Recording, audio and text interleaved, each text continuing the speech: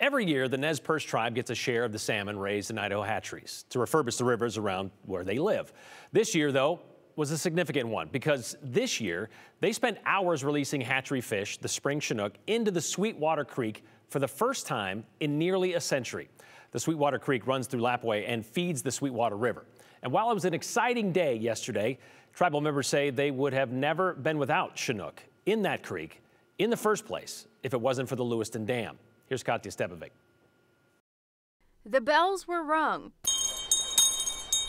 Ceremonies sung by tribe members.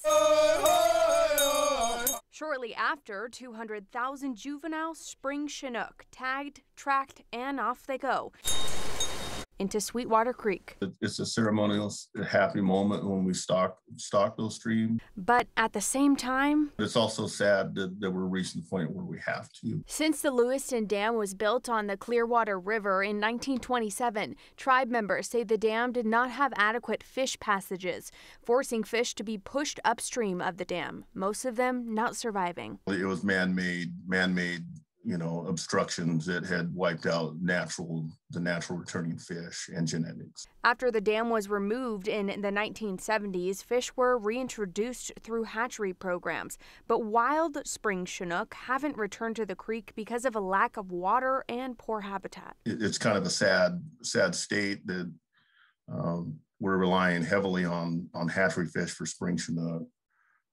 But our intent is to provide hatchery fish for tribal harvest and non-tribal harvest. We're hoping that some of these fish will escape past those harvest opportunities and actually start spawning naturally in the streams. Over the years, the tribe has worked to reconnect the creek to its original floodplain and installed in-stream structures that created cool water flows, which is why this is able to happen.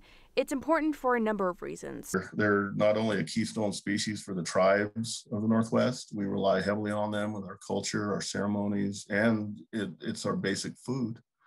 But also they're involved in the chain of life, in the circle of life. They provide nutrients when they die to the stream, to the macroinvertebrates, the bugs, the eagles, the birds.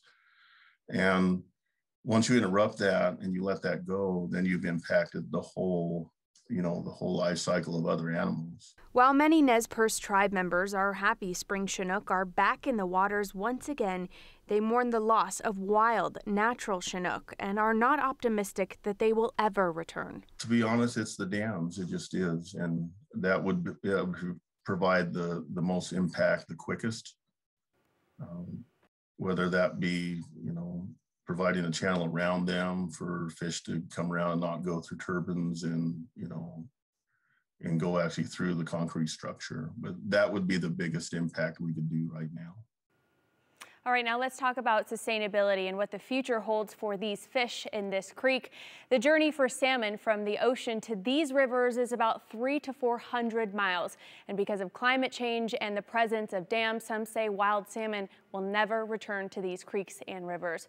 So hatchery fish will have to be released every so often to keep that population thriving in these areas.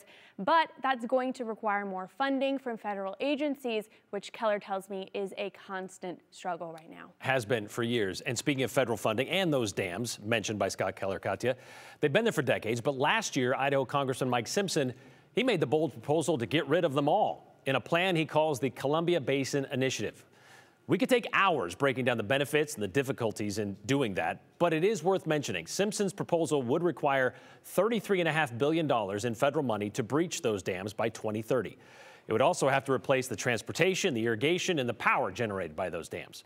Simpson says that funding could come from President Biden's multi-trillion-dollar infrastructure package.